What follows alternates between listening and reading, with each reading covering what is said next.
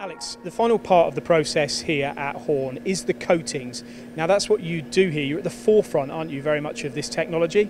Yes, certainly. One of the benefits here at Horn Germany is that we have an internal coating department. This allows us to constantly control and develop new coatings, always looking to achieve the cutting edge within the industry.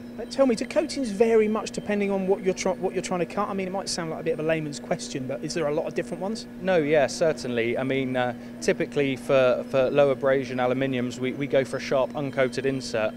Because it's simply not needed in most cases. Whereas if you move on to more exotic materials or hardened steels, you certainly get a much greater tool life when using one of the Horn coatings. And these are coated here, the doors shut, it happens. How long does it take to coat them?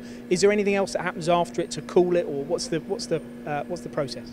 I believe typically the process is around 8 hours. It's in an extremely controlled environment, high temperature, high pressure. The inserts cool naturally. And after this, that is essentially the finished product. There might be some washing or cleaning involved, but after that they're boxed up and they're ready to go.